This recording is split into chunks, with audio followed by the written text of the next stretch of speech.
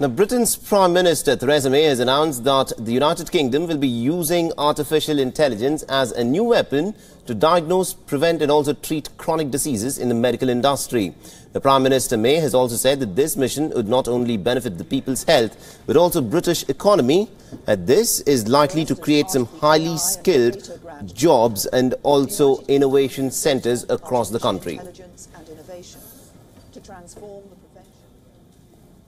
Achieving this mission will not only save thousands of lives, it will incubate a whole new industry around AI in healthcare,